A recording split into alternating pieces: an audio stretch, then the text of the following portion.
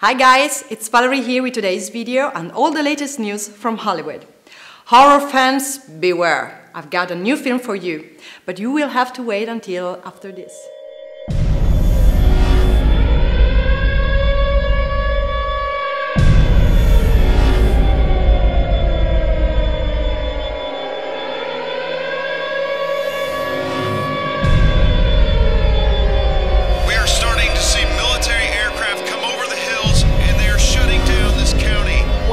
To you live with news regarding the recent events currently taking place in Montgomery County where an explosion has happened. We're trying our best to bring you new information, but we really don't know what is going on. We are interrupting our normal broadcast to bring you this important bulletin. We are getting reports of mass murder from all over the state. Is somebody down there?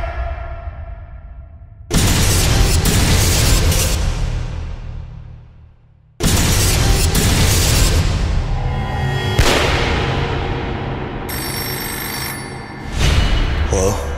As you can see here, we got plenty of square footage to go around. The only way in and out is with a key. Where do they keep coming from? I don't know. As long as they're out there, then that's all I care about. Yeah! What is it?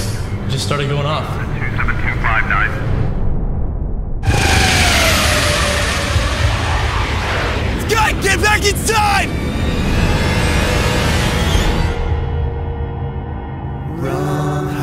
You know, just think of it like summer camp.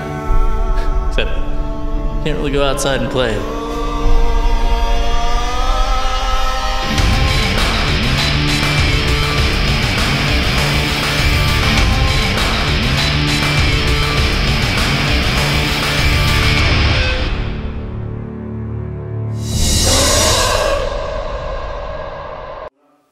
Eli Roth's The Green Inferno has finally been given an official synopsis, and the first bloody images from the film have been released.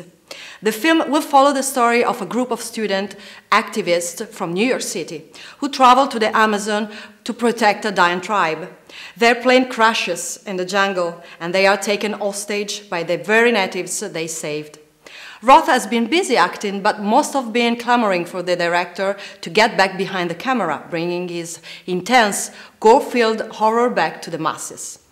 Well, the wait is over, as Roth is set to release The Green Inferno sometime this year, which looks to be the director's take on the cannibal horror genre. That's all for today. Keep it tuned to our channel for all your trailers and movie news. See you next time.